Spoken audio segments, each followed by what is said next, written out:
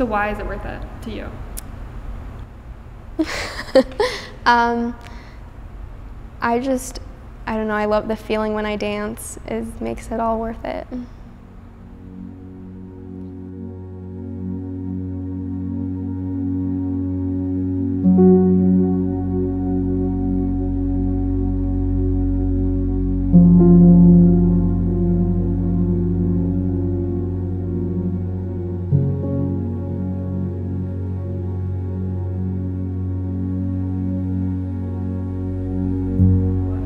When you start dancing, what is usually what are you thinking about? Oh, that's a tough question. I don't really think about anything.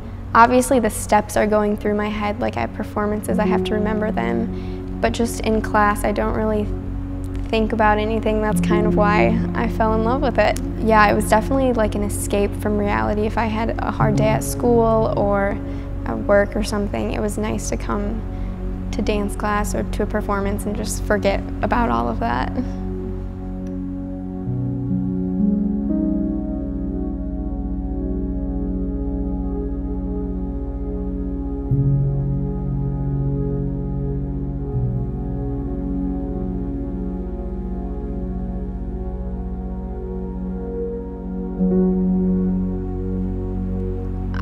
I'm a very shy person, so it was a way for me to express myself without having to talk on stage, or I don't know, it just came very naturally to me to dance on stage rather than performing or singing.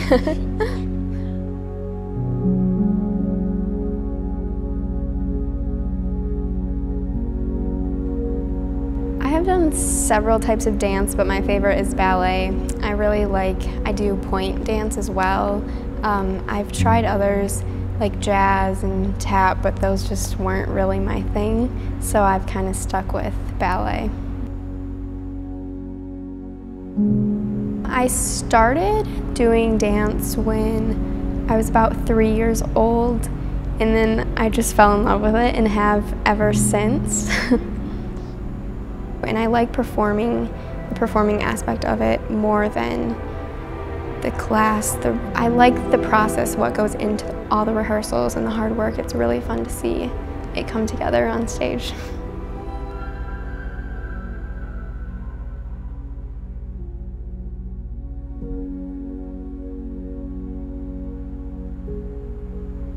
Most people start doing point when they're anywhere from 12 to 15, but I started when I was about 10, so I think I was in 3rd grade. It's a lot harder to dance on point, obviously, because you're on your toes. You have to go through a lot of training for your feet, your ankles, to make sure they're strong enough. So we had a class that was called pre-point, just so to help us get on point, and we did a lot of exercises for our ankles and our feet to help us with that. So yeah. I think my favorite part was the point shoes and the performances and the costumes, all of it kind of coming together.